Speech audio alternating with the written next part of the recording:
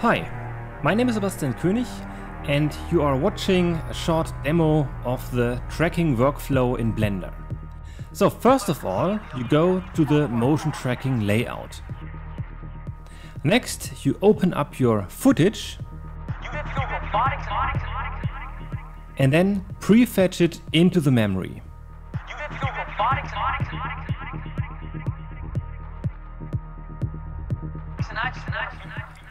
Then control left click to place a marker and then you can track it forward. That should go very fast, so let's add another one and track that backwards.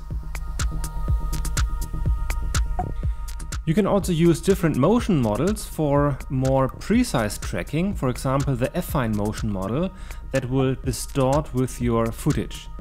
You can scale markers with S and enable the display of the search area with Alt S. So you can see how it deforms with your footage.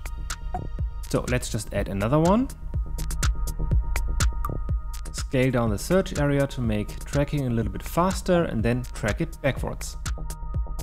When you've finished tracking a marker, you can lock it with Ctrl L, so to say to freeze it.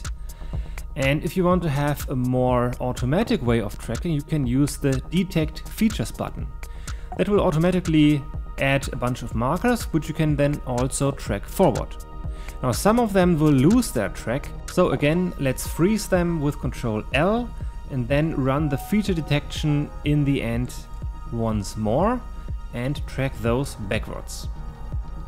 Then to inspect your tracks you can use the curve view in Blender and then also select and erase some of the bad tracks.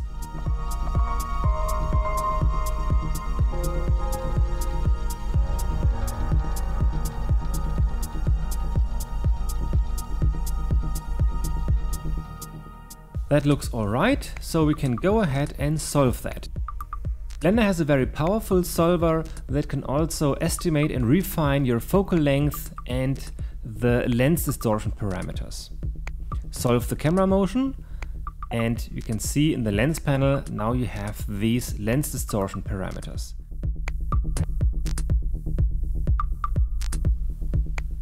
Now to improve the situation, let's clean up some tracks that are too short or where the solve error is too high. Just erase those tracks and solve again. Solve error of 0.3 is very good, so we can choose 3 markers to establish a floor plane, then choose one for the origin and one for the x-axis. After that, let's choose 2 markers and set up a scale for our scene. And then set up the tracking scene. And this will set up everything for you. The camera constraint, a background plane and even some render layers.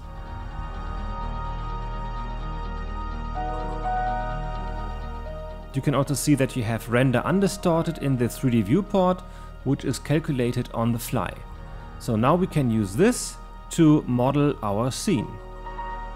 So if you render that, you can see there's already a lamp and the render layer set up.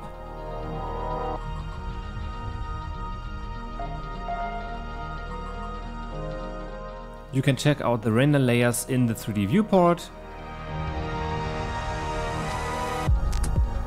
Change the materials and then import a model and render that.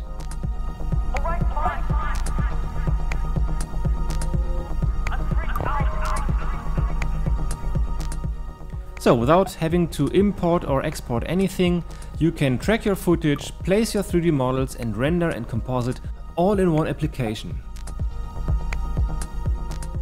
And if you want to learn more about that, subscribe to cloud.blender.org and watch the first part of the new and updated course Track Match Blend. See you there!